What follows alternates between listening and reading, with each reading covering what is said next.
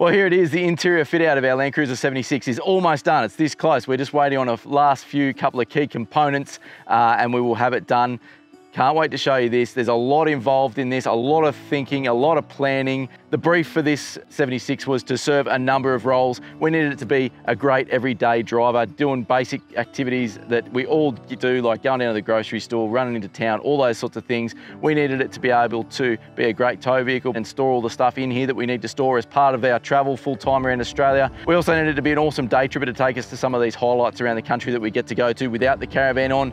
Go and explore for the day, maybe prepare a meal and stay a little bit late, enjoy the sunset, that sort of thing. And we also wanted to be able to stay for multiple nights in the car or based out of the car away from the caravan as well, to go and explore some of those more remote areas. And so it needed to be able to support the four of us and the two boys to be able to do that. So let's dive in and take a look at everything that we've fitted to the car so far, all the different products, the drawer system that I built, and why we picked all the stuff we did. And then we'll loop back here at the end and I'll take you for a run through what we've done so far and how it's all going to function. Can't wait to show you this. It's going to be awesome. Rightio, today's task is to install some of the Molle gear from the guys at Legendex. So if you remember right back to when we very first started the build on our 76, one of the first things I picked up for the car to drop off to McCormack's was our Legendex side steps or sliders that we installed on the Cruiser. And when I was there, I picked up a heap of gear as well for the inside of the 76. So they make this range of Molle gear called Rogue Molle, and they do a heap of gear for a whole range of vehicles, but including the 76. This was a big part of actually the overall look of the concept we had for the car, was the Molle sort of look. It's that rugged sort of military look. It's also extremely lightweight. It's made from alloy. It's only 3mm alloy, so it's really lightweight, so it doesn't add too much weight to the car. Yeah, it's just a really flexible system to be able to really customize it to exactly what we want, where we want to store things. And as we sort of go through and use the vehicle, we might change our ideas about where to store things. So this allows just a fully flexible system to be able to rejig things and reconfigure things depending on needs, and also depending on what trip we're doing at the time. So yeah, pretty keen to get it all installed and see what it all looks like. The roof shelf is going to add a heap more storage space in the rear, because it allows us to use this, what is otherwise really dead space, up in the top of the roof here. That's because the roof's a lot higher than the actual opening of the door. Well, that was pretty straightforward and easy. That took us about 10 minutes, I reckon, to get that in. The hardest part was finding the second hole for the bracket. You got to poke a hole through the roof lining and find a captive nut that's installed in the car already behind the roof lining, but you use the bracket to find that, and it wasn't too bad. I had a few misses, but eventually got it. I just used a little probe, like a tiny little probe, just to probe around and find it. And yeah, job done. It's really solid, pretty stoked with that. Use that space up there that we wouldn't have otherwise been able to use. And it's got a big upturn, so it's got a small upturn on this side so you can get gear in and out easily, obviously, but on the other side it's quite a big upturn so that you're not losing your gear that you put in there falling forward. And it's also giving us a bit of a mounting location to be able to store some small light gear above the kids' heads on that Molle panel if we wanted to. Next job's going to be to try and put this table on the barn door. I just opened the packet and it does have riv nuts, so we're going to have a crack at trying to make the riv nuts work without a riv nut tool, because I don't have a riv nut tool, and see if we can make it work. Otherwise it might have to wait until tomorrow. Today being Sunday, I've got no chance of getting a riv nut tool today. But if not, we'll move on to the next one. So let's give this table a crack. The old drop-down table is a pretty common mod on 76s and 78 Troopies, just to give us somewhere to prep food and to cook and stuff like that, as well as just somewhere when you're unpacking groceries and packing things in and out of the fridge and things like that.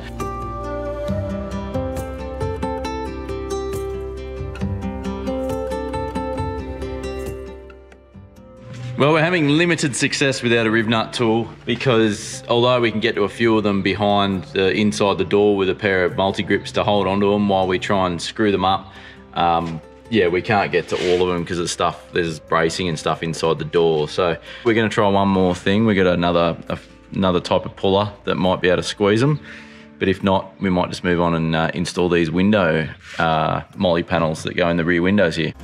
Well, we eventually got the table fitted up yesterday afternoon. Definitely made life difficult not having a riv nut tool or a nutsert tool, whatever you want to call it. But we got there in the end. I wouldn't recommend doing it the way we did it, but we ended up using a bolt and were able to get the riv nuts to squash using the bolt and got the table fitted up. So it's a Molle style table, obviously, to match the rest of everything else we're doing.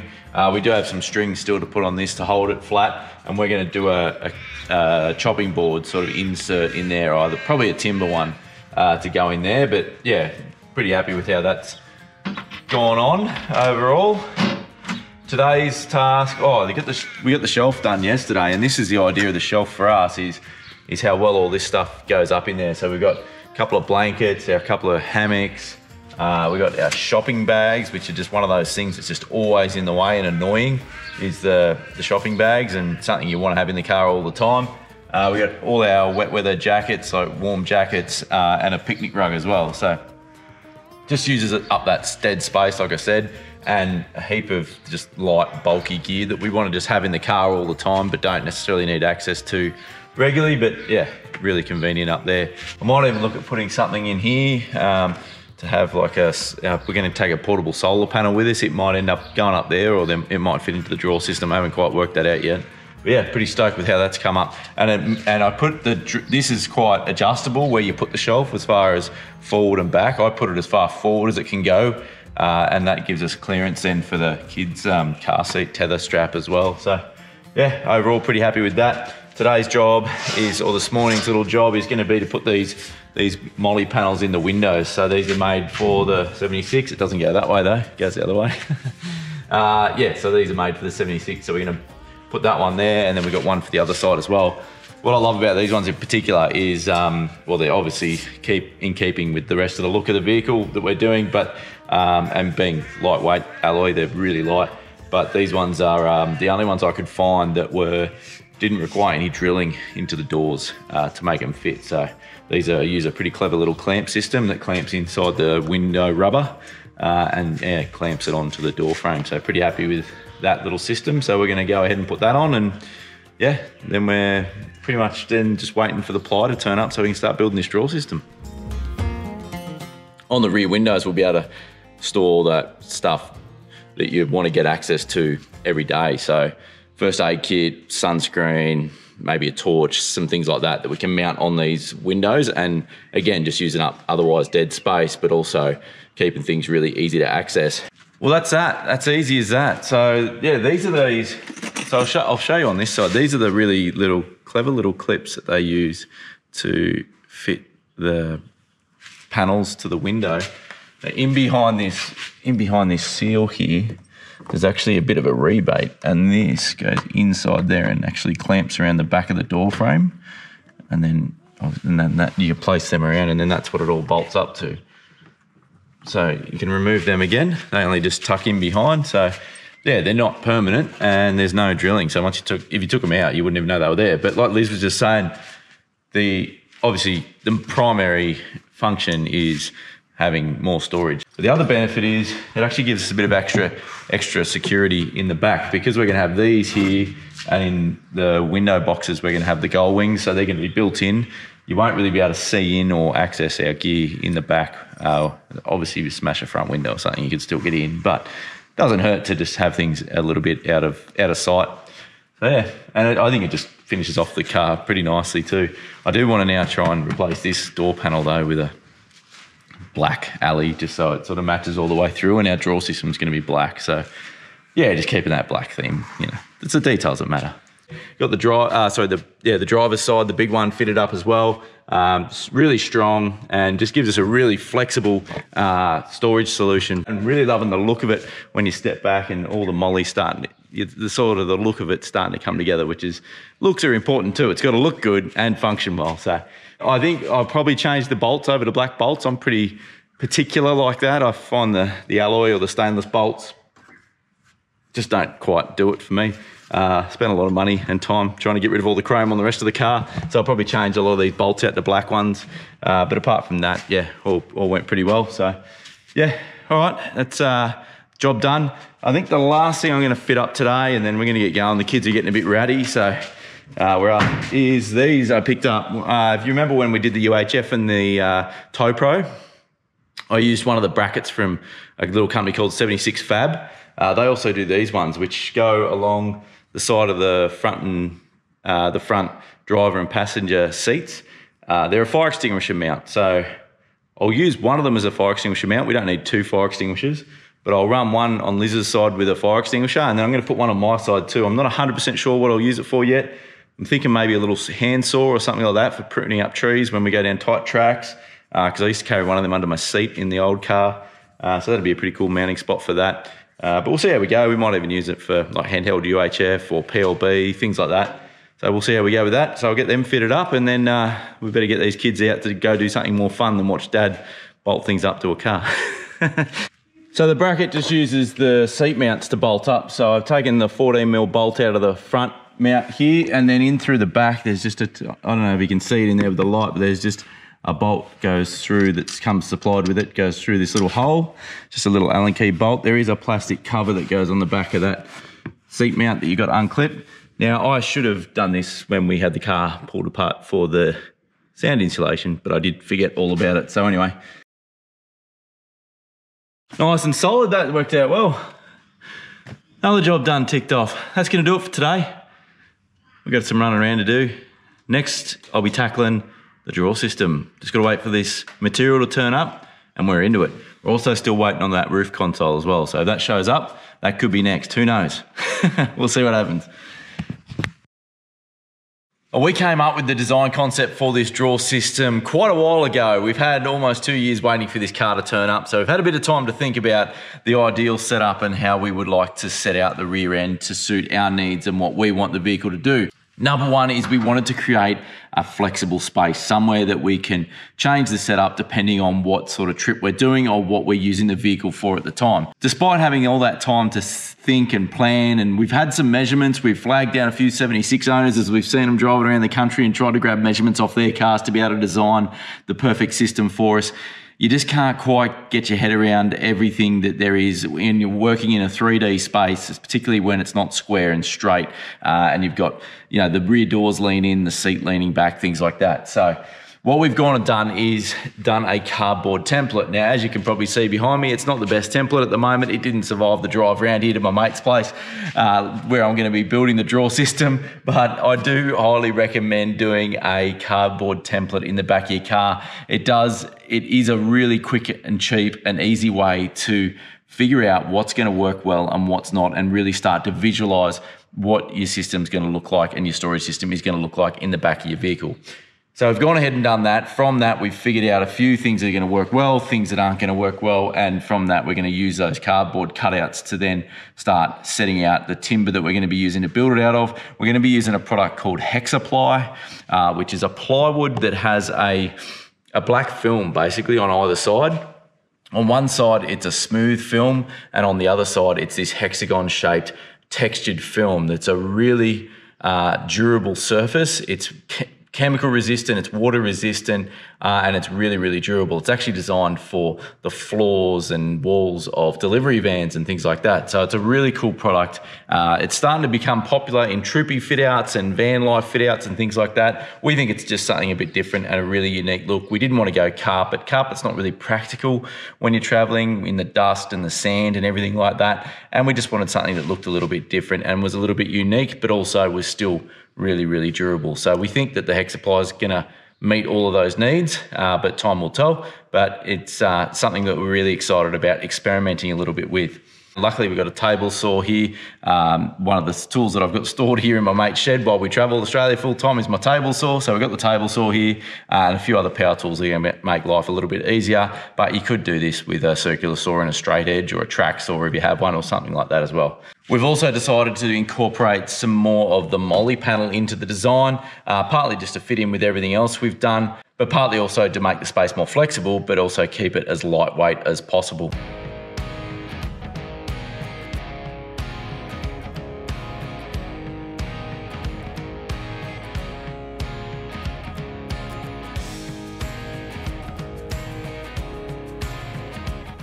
Now this power system we actually developed with Enerdrive to fit the 76 exactly. It's quite narrow between the wheel arches of a 76 and it was designed specifically to fit between the wheel arches of wagons. The board itself is made from some sort of high density plastic and we use that to form the backboard of our drawer system to keep everything square and tight. It saved having to double up and use ply for the back of our drawers and it worked really, really well.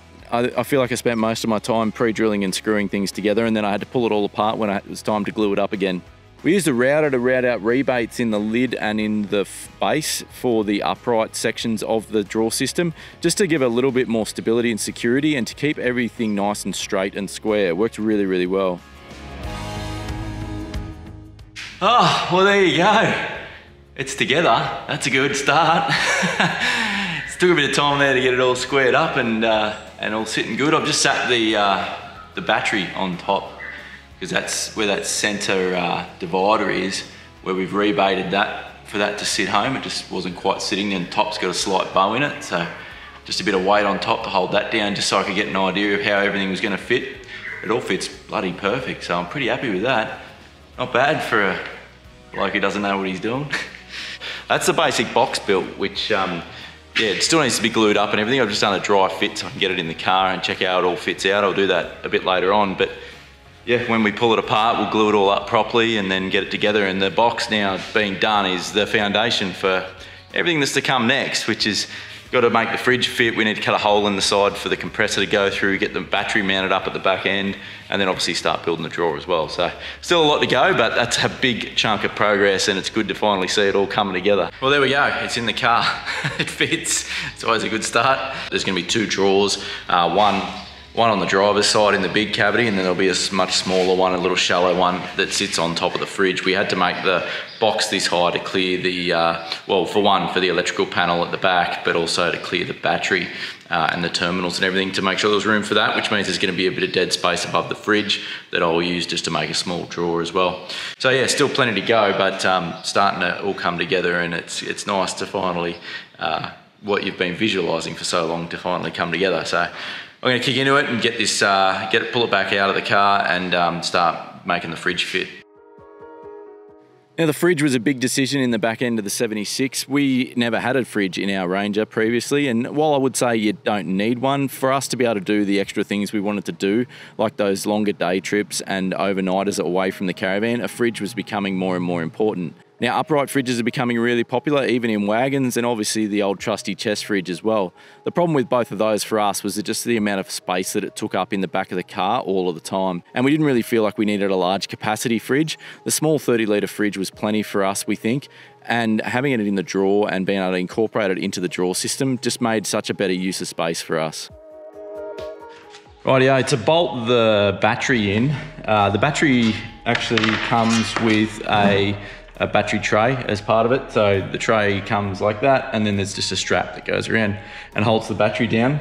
So I'm going to be using these T-nuts, which come in from the opposite side, and they go in, it's kind of like that. So there's the ones on the Enerdrive board that they've used. I'm going to use the same thing coming through the floor. So I've already put the first one in, and then like so, the battery, and then bolts go through there and the battery sits in the tray.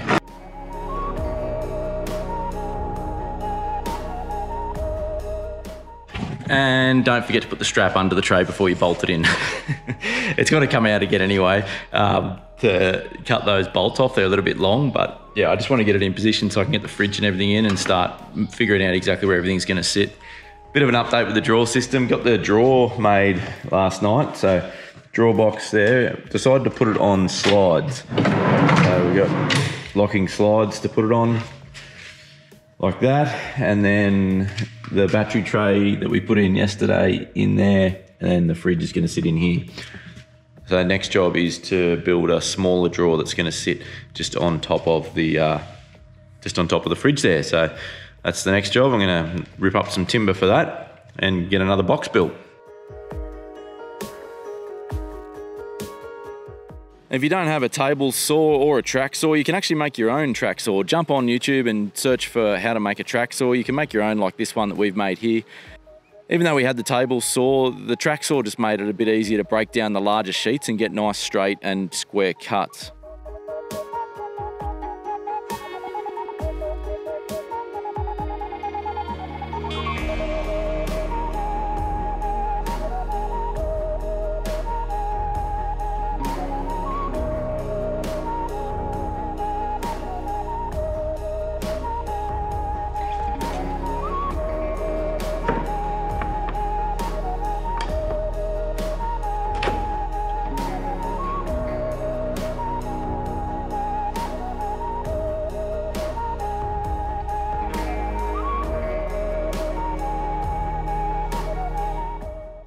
time for a bit of an update. To be honest, I don't even know where I left you guys with progress. It's been a bit of a chaotic few days, trying to get everything sorted, waiting for deliveries, gear turning up, and getting the draw system finished, as well as all the other stuff we've got going on the interior of the cruiser. But it's been exciting as well as, yeah, pretty hectic. So a bit of an update here. Draw system, I've glued that up. I gave that a quick sand and glued it all up yesterday. So I'll give you a run through that in a minute and show you how that's all coming together. And hopefully it'll make a lot more sense now what our design is with that. I've built a little timber chopping board, I suppose, for the table. One of the reasons we chose this table is so we could do this timber top instead of just having the black top, and the color looks unreal. That's just a, I don't know, it's just a, I think a finger jointed panel from Bunnings, like I think it's acacia is the timber, but I sanded it up, thicknessed it down, and got edged it all, and yeah, it looks bloody neat. Really happy with it. Something else that turned up, which is really exciting,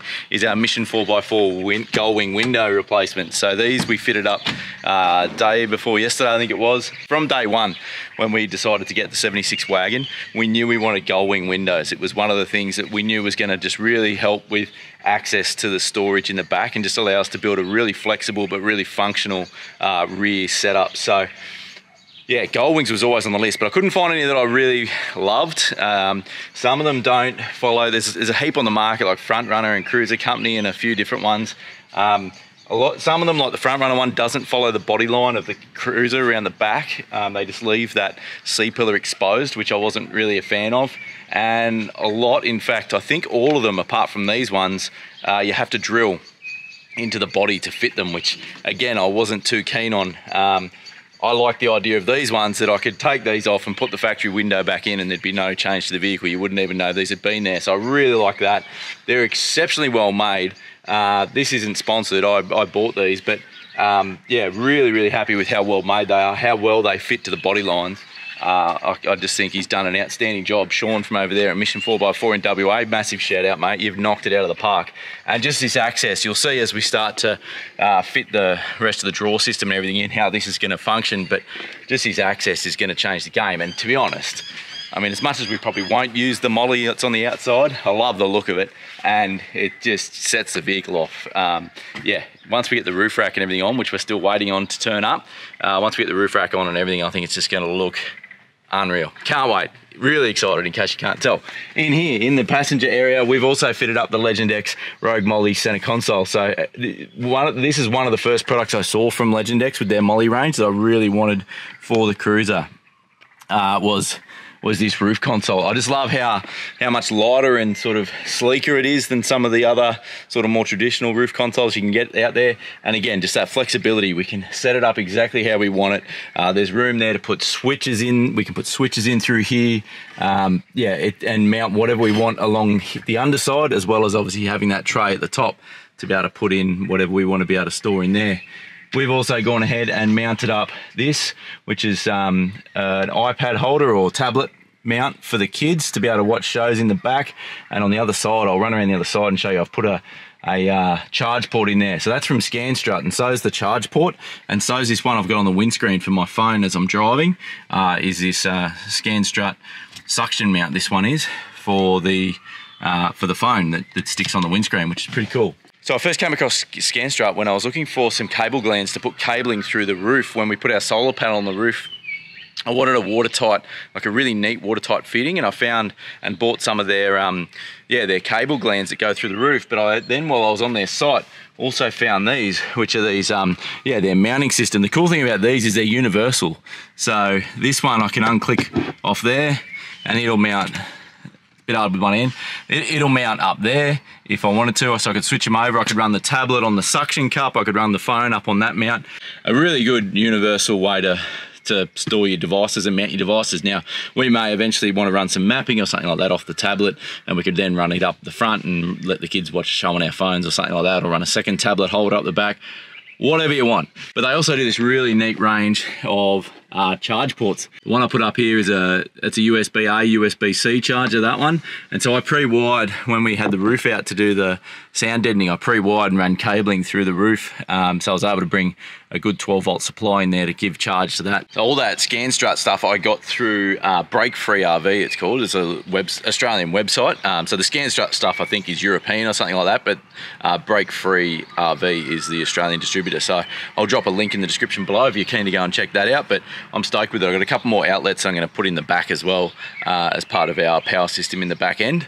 And yeah, I'll see. We might end up with a bit more of it, but for now, really happy with how it's coming together. It's really, really secure as well. Like it holds the phone perfectly, quick and easy to get it in and out. I've mucked around with a lot of phone holders, and a lot of them are just more trouble than they're worth. Having that charging port up there in the roof console next to the kid's tablet is going to be awesome. It's going to make long drives like the one we're prepping for at the moment to get over to WA a lot more bearable for us in particular. Now, we did put a post up on our Instagram the other day with a photo of it and a little video of the kids getting all excited about it. And something someone did point out is how you're going to go with the noise, having the tablet right next to your head. We'll see. Don't know yet, we haven't really used it, but something I didn't think of. We might have to look at some sort of headphone solution as well. But yeah, all in all, if you can't tell, I'm bloody excited about how it's all finally come together. It's been a bit of a logistical headache just with deliveries and trying to get all the gear to turn up where we needed it, when we needed it. But we're getting there. Not too many things still to go. There's really just the roof rack that we're waiting on at the moment. Now, this drawer system, let's take a bit of a look at this. Now you can sort of get an idea. I've still got to put a cover strip either side of the fridge just to finish that off. So the big drawer on the right, we're going to have all tools and spare parts and things like that in there. Then we've got this smaller drawer on top, which is going to be like, I think we're going to use this as like our, don't mind the rag in there. I think we're going to use this top drawer as like our kitchen sort of stuff. And then we've got of course, the Dometic fridge underneath, which works really, really well there. And now because I was able to put the compressor out the side, so I cut a hole in the side for the compressor to mount for the fridge, there's a space here at the back, which is where that 200 amp Enerdrive battery will live in here. And then the back of the drawer system is our Enerdrive power system. So we've got the 2000 watt inverter, which is why we needed that big 200 amp battery to be able to run the 2000 watt inverter, because we want to be able to cook with induction and things like that. DC charger, and then all our power distribution over there. Rightio, well, what a massive job that was. Even though it only looked like a few minutes on YouTube, I can guarantee you there's a few solid days of work in getting this built. Even though it's a relatively straightforward box, somehow there's just a lot of work in just the planning and everything, getting it all to work together. Really happy with how it's worked out. I got those fill-in panels either side of the fridge, so that works really well now. And that smaller drawer on top, that gives us storage for those smaller items. And then obviously the bigger drawer here. I've temporarily fixed in these Molle panels just to show you guys how the sort of overall concept is going to be finished off once we're done. And then obviously these front runner boxes as well. We've bought 4 of them for now, just to see how we go. We can actually fit 6. They're part of the flexibility of the system. We can take them out and have them in the caravan, leave them in the car depending on what trip we're doing. We can use them for just general camping gear and clothing and all that sort of thing. Generally, they'll probably be empty most of the time when we're not going on a trip away from the caravan, but just gives us that additional flexible storage. Obviously the Molle everywhere allows us to design the system as we go. We're going to come up with what suits us as we go along. In each side there is going to be infills here as well, so there's going to be a shelf across the top to cover up the compressor and a panel here, and that area can be accessed either from that Gull-wing off the side or from the back here. There is a switch panel to go in there as well for that electrical system. Over on the driver's side here, going to keep that more for sort of recovery gear. Probably going to have my airing up gear like my air hose and gauge and things like that in there as well as just some other general storage. But being able to mount stuff on the Molle as well as having it sitting down the bottom, and this one will have a shelf here as well. Probably going to have a 240 volt power point in here so that we can cook on our induction on the table there as well. So overall, pretty happy with how it's all come out. 99% of it worked out exactly as I wanted it to and how I thought it was going to all work out. I had to make a few tweaks along the way, as you're always going to have to. It's no accident that those front runner boxes fit in there. We designed the system to fit those. We looked around, we considered like the Expedition 134 boxes, the new tread boxes, the front runner ones, obviously, and a heap of others that are on the market, and just trying to find the ones that were going to work best with the space that we had available, and these ones just worked out almost perfectly. We really didn't have to tweak too much to make them work, which was really, really good. The interior fit out for the vehicle really needed to be to be flexible, number one. It needed to be really practical, needed to be really functional. We also really wanted it to look good and also just look a bit different to everything else that's out there. So we really tried to think outside the box a little bit and try and just come up with something that was gonna suit our needs, but also set the vehicle apart and set it apart from a lot of the other options out there. So we set about building our own draw system for that reason. There's some really good commercially available options out there. They are expensive, but then now that I've built my own, I've got to say, I can see why. There's quite a lot of work involved, even though it's a relatively simple box in essence. Yeah, there's quite a lot involved in it, and I can certainly see why a lot of those commercially available options are as expensive as they are. We travel full time, so the car needs to do a number of roles, and we don't have the option to be able to take gear out of it and leave it at home in the garage when we don't need it. We're carrying this gear with us all the time, whether we like it or not, and whether we're using it or not. I mentioned in that video I did want to do black out this panel here. I've done that. I've set the guys at 76 Fab, so the guys that do those fire extinguisher brackets that I used in that Tow Pro bracket and UHF bracket, do a panel for here, but he also does panels to replace these ones in here, which I'm really looking forward to getting those fitted. So I've ordered those. They should turn up in the next couple of days, just to help make it a bit more durable in the back, get rid of this vinyl, make it more durable. But to be honest, a lot of it's just for the look as well. I just really want that blacked out look right through the back end. Leave us a comment below and let us know what you think of it. What do you think of the look? It looks a bit different. Downsides to the ply I can see over carpet. The advantages is, I think, quick, easy to clean and easy to maintain. Downsides I'm thinking might be noise, just things rattling around, and things will slide around on this a bit easier, so we will have to tie a lot more things down, or we will have to secure things. Yeah, but again, having that Molle panel either side is going to make that super easy. So yeah, look, we love it. We're really glad that we went something different and a bit of a unique look. Now, if you missed last week's video, don't forget we are giving away that Bluetti AC70 as well. The winner for that will be drawn on December 9. Details of how you can enter that are in last week's video, which was our 1,000 days of full-time travel. Go and check that one out if you haven't seen it already. Now, out of those criteria that we had for the vehicle, you might notice something's missing in that we don't have a sleep system for the 4 of us installed yet. We are still going to do that. It just hasn't been done yet, but there is a plan to be able to make this vehicle support the 4 of us and the 2 kids, with 2 of us sleeping in the vehicle and 2 of us on top in a rooftop tent. This drawer system has been designed to make into a bed base for 2 people to sleep inside the vehicle as well, which is going to be really, really fun. Looking forward to doing that. That will be in a later stage.